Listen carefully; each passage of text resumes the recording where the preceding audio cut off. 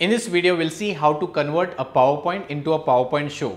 Now, what exactly is a PowerPoint show is when you go for a presentation and suppose your PowerPoint has been shared with some other person, there are some chances that they might edit and they might play with that PowerPoint.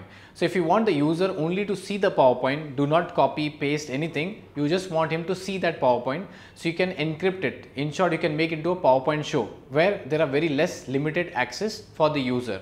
So, let us see now. So, if you see, I have created a PowerPoint presentation with many slides over here. So, these many slides are given here.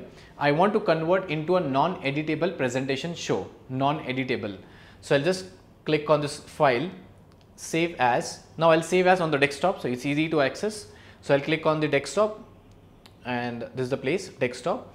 And now, I'll name the file as presentation. Better I'll write as non-editable presentation. And now from his save as type, I'll not select this PowerPoint presentation, but I'll select something else. That will be PowerPoint show.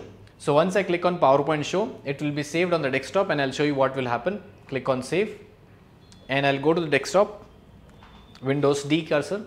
Windows D is the shortcut to go to the desktop, and if you see, that is non-editable presentation. Now what happens is, if I double click on that, it is a presentation, but you cannot edit anything. Now I'll keep on clicking on this. You see that it will go to the next slide, third slide, fourth slide, fifth slide, but I cannot edit it. If you see, if I just try to edit anything on this place, I cannot do that, right?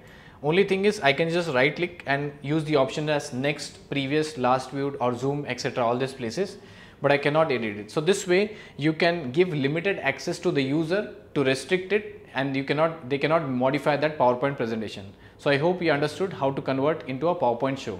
That's all for this video.